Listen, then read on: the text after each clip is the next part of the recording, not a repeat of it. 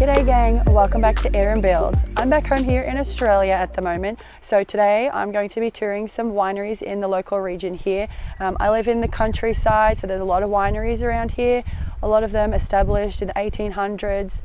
So there's a lot of history here for, you know, rural Victoria. So I'm going to take you guys around to have a look at all these old wineries and give you a little glimpse into where I'm from.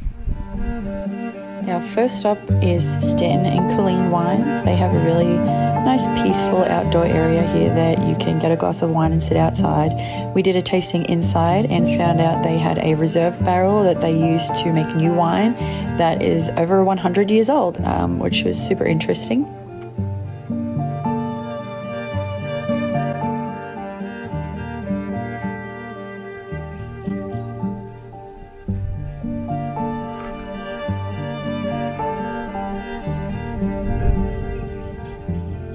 Our second stop was Chambers Rosewood Winery. This is one that I quite like coming to. They have a lot of their history posted around in their little shop here. They also have a range of other things that you can buy. This winery established in 1858, so there's a lot of history there. All the wood barrels are from that time as well. And they also have a little cockatoo named Charlie, and you can go and have a wine with him and have a chat because cockatoos do talk, so I did that. Charlie! Hello, Cocky!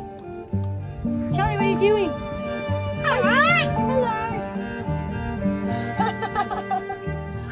Hello! What's up, Will? Hi, Charlie. Oh, very good.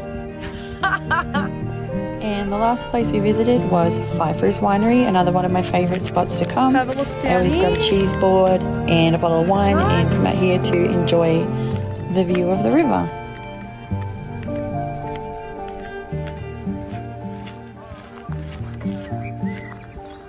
Thanks so much for checking it out, guys. Come back next week and see some of the Australian scenery as I go for a hike up the mountains and then a paddleboard on the river.